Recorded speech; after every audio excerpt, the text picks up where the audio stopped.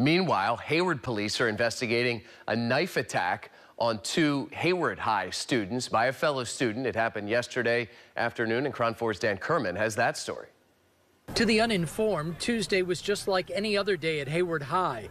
But many parents who knew about Monday's student-on-student knife attack considered keeping their kids home from school. I was considering not to bring him, but we decided to come in the last minute, and in the morning they have a lot of security, so I was more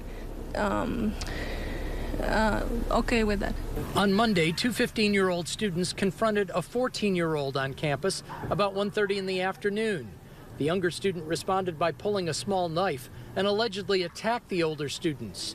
Both ended up needing medical attention at a local hospital, but neither suffered life-threatening injuries.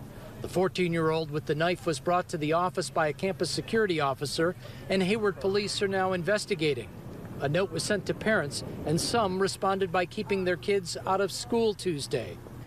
I send my daughter to school thinking she's going to come home from school after, and one day she may not if I keep her here.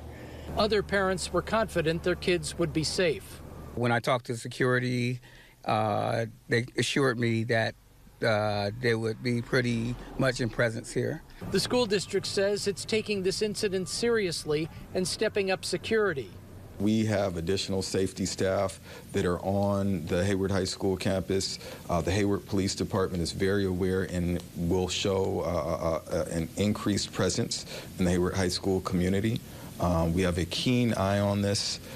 We are making sure also that we're reaching out to students and proactively looking for any opportunities to prevent conflicts before they happen. While school security officers were visible at dismissal, no police officers were in sight. The school district won't say whether the 3 students have been suspended. All they will say is they will not be allowed on campus for some time to come. At Hayward High, Dan Kerman, KRON 4 News.